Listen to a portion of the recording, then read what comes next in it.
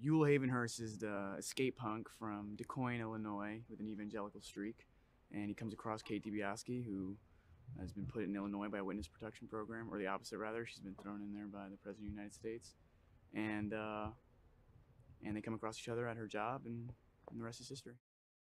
Kate and Yule connect because they're both outsiders, and they're a different kind of outsiders, but their through line is that they've both not been accepted by normative standards.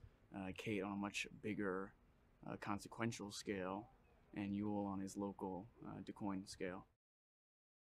I think what's moving is, and I think it's the point of the scene, and maybe the point of the movie in some ways, is just to remind us how important the simple things are, to value every moment that we have, and just to cherish the simple things in life. Stop chasing the grandiose sensations or seeing, to stop admiring the problem.